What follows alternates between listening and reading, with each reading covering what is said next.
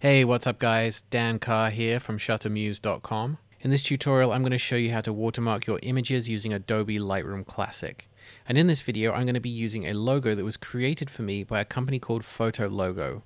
Now these guys create hand-drawn logos for photographers, and I've actually reviewed my whole experience of using this company to get a logo created, and you'll find that review on the Shutter Muse website. There's a link in the description beneath this video. So if you're curious about this logo that you see and you want to get something similar for yourself, click the link in the description, head on over, check it out. I think you'll love it.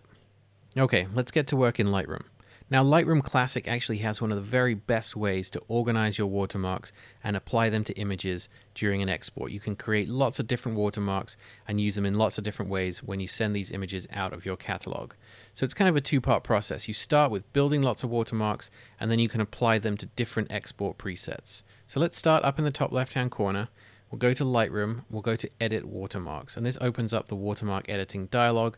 This defaults to your name with the copyright symbol. It's really boring. We want to make something looking much better than this. So we're going to use that photo logo that I talked about before.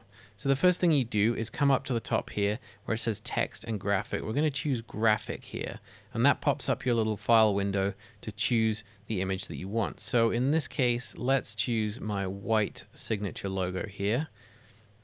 And once that's loaded in, you'll see at the moment it's down in the bottom left-hand corner here. So we can choose the positioning of this watermark by this anchor section here. We can put it in the middle, we can put it at the bottom, we can put it in any one of these different places. I'm going to put one down the bottom here like this. Now your next choice is how big you want this to be. So for most people, I think you're going to choose this proportional setting here, and you're actually going to be able to adjust the size using this slider.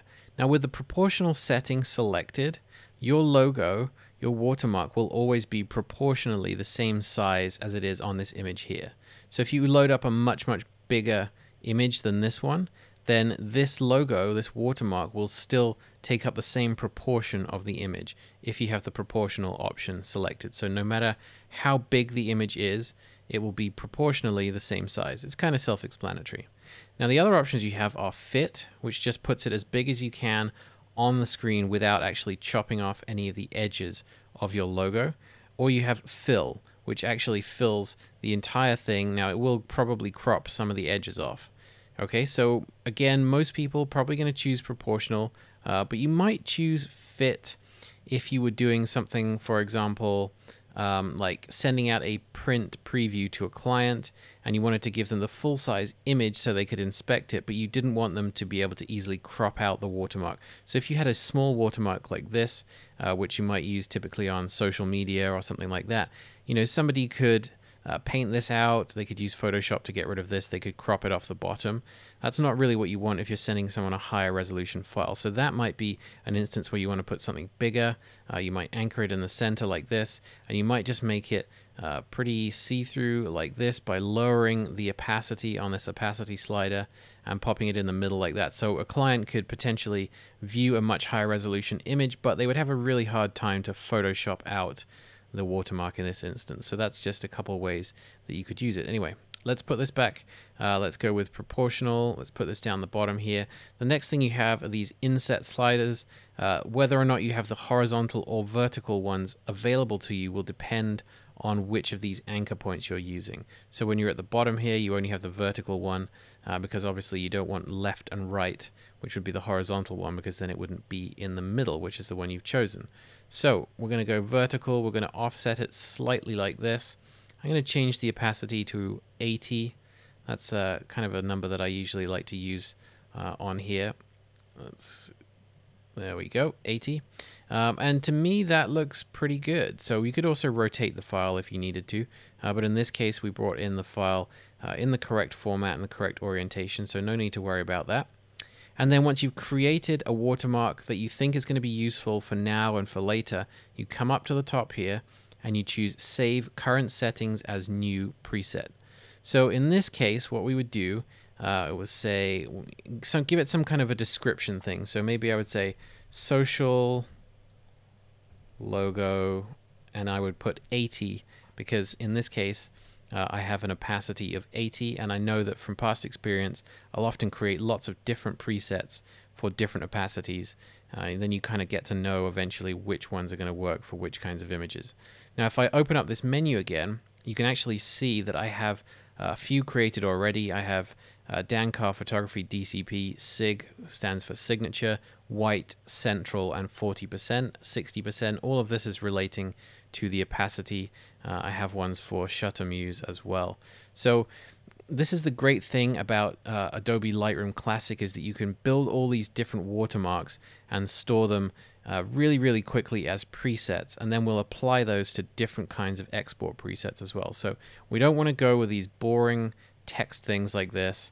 There's no need for that. It's super easy to get a really nice looking logo created by the guys from Photologo. You know, it's really, really cheap. It's under $40 to get something made like this. So it's a really huge difference in professionalism, I think, from going, you know, this basic text thing over to this nice looking logo. So we're going to build a few of those, as I've done, and store them as presets, and then we just have to click done, and we'll move on to the next section and look at exporting these. Actually, before we move on, there's something really important I need to mention. When we created those watermarks using that signature logo, those watermarks are tied to the position of that file on your computer. So if you move those files on your computer to a different location, it will break the watermarks. It's kind of annoying. I wish that they imported those files into Lightroom and stored them within the preset, but Lightroom does not do that. So it's really important when you're using those signature files, those logo files, that you put them in a folder somewhere and label that folder watermark, do not move, exclamation point.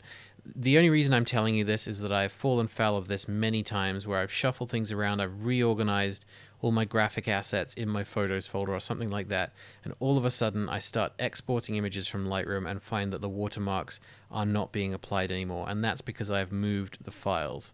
So that's really important to remember. Like I said, I recommend you just copy your logo files, put them in a different folder somewhere that says do not move, and then never ever touch those ones again. Okay, so you've created some watermarks in the watermark editor just like I showed you, and the next thing we need to do is apply them to some images during an export.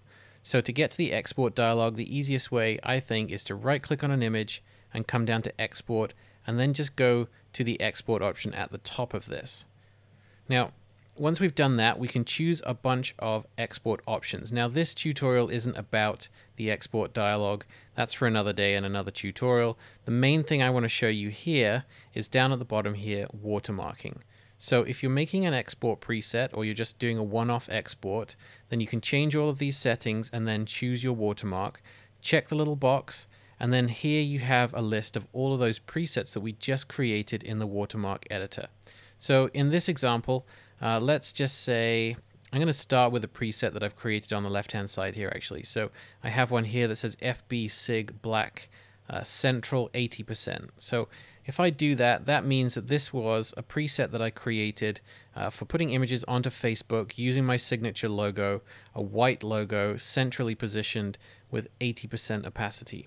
So once I click that, those settings will all be appearing in this panel here, and you can see that down here this watermark is selected, the signature white central 80%.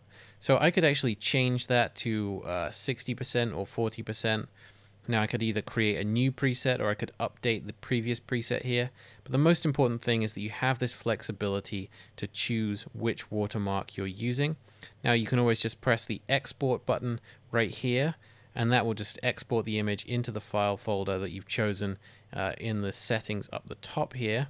Or, like I said, you can choose add and create a new preset. Now, if you have created a preset and you already know that it has the correct settings, then you actually don't need to enter the dialog box at all for exporting. You can just right click, export, and find your preset in this list already. So I can just click that FB Sig White Central 80% one. It's already going to know those settings, and it's going to export that, put it into my folder here for putting images on Facebook. And if I look at that preview, there we see the signature applied with an 80% opacity, just as I was expecting. All right, that's all there is to know about editing watermarks in Lightroom and applying them to your images during export. Thanks for watching. Bye-bye.